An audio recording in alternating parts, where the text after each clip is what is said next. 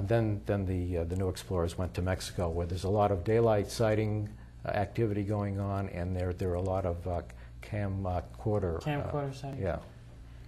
All right, let's go to one other call. Hi, you're on The Experience. Yeah, I just called in a minute ago, and I just glanced over the article, and they talk about some chemical that they use to slow down some kind of nuclear reaction that they've been finding at these. I can't think of what it was called here. But they were finding the radiation there, but they were also finding a chemical that helps to slow down nuclear fallout or something. Not fallout, but what do they call it when it like over exerts itself? You know, blows up. No, they have it's a meltdown, but there's a chemical they use to slow it down when that happens, when they have the meltdown. And it's called, I want to say radion, but I can't find it in the article here. And I've already read the article. That's why I was surprised when I seen it on there. Is that in the Popular Mechanics article also? Yes, it is. And this stuff was found at these areas. We'll have to look at the claim. We'll definitely. It's like a commercial for Popular Mechanics. Yeah, we'll definitely look for that and try to read up on that article. Okay. Thanks again for letting us know on that. Actually, he did bring up a point. I can't remember what show I was watching. It was on one of the A&E or something. That there were some sightings that a lot of them hover over nuclear installations and there was one report where actual I don't know, the coordinates or destinations where the missiles were supposed to go were changed due to the fact, or just because the UFO was hovering over the. Do you find a lot of the sightings do circle around areas of military installations, or? They have been known to do that, but he's got everything. He's a walking he's well library. Prepared. This is a book by our good friend Barry Greenwood, who has done a lot of documentation of the government's involvement in the UFO situation, FBI, CIA, and it's a very good read. It ends. Picked it up through the Freedom of Information Act. Yeah, 300 government. The sources that are written about here have been picked up through the Freedom of Information Act, and if you're interested in what's been going on military installations. There's a wave that took place around 1975 in SAC bases throughout the northern Strategic Air Command. Yeah, there's no longer a SAC. That's right. This is a documentation of that. But as far as our experience recently is concerned, we haven't run into too much to do with the military. Wow. But there's definitely a lot more exposure now on television, with the Learning Channel, Discovery Channel. And there was, what about, maybe not necessarily the military, but whatever about NASA?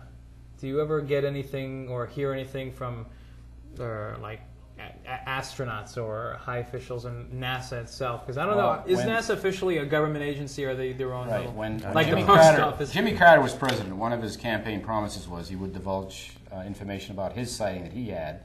And he turned it over to NASA, and NASA in turn said, well, tell us about something that happened and we'll report it. And it just bounced back and forth and dropped it there. So we never did find out what Jimmy really saw and what NASA has. But was it Gordon Cooper that spoke in New Hampshire? Gordon Cooper spoke.